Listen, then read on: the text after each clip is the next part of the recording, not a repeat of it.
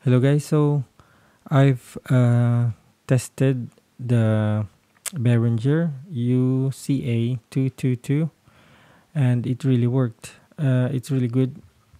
So here it is. I got my earphones here for the monitor, and I need to click that one or slide that one to turn the monitor on, and it's really good because nothing is coming out from the iPad.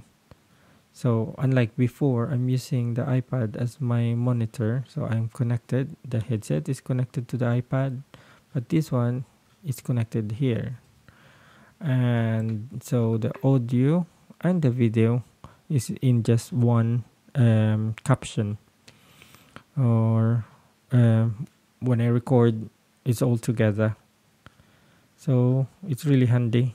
Now I can do my videos or podcast or record again with that planned meet and greet. So we'll be using this microphone, my Behringer mixer. It's already here. It's set up already. Yeah. And we probably need to go through what's happening.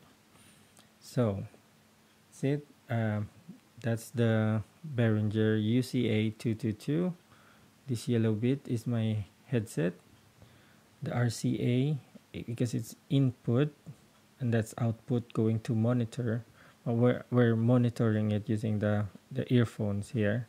The volume knob, it's almost all the way up. It doesn't have feedback or any unnecessary sound.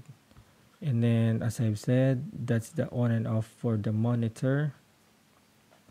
Then this one, the cable goes here for the USB, and then this is our camera adapter, which got USB and lightning. So that's it.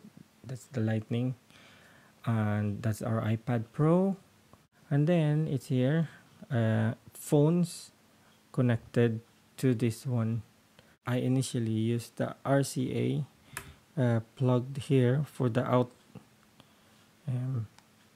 line out of my Behringer, and that RCA still connects to the input here, and it's being controlled by this slider.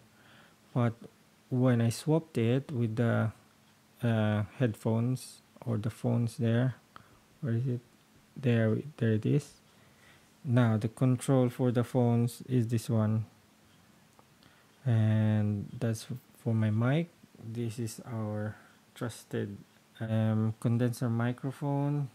This is the phantom power, and then this is the EQ effects. So I turned off the effects, but if I turn it on, see, hello, and then back to zero, panning or balance, volume knob or control.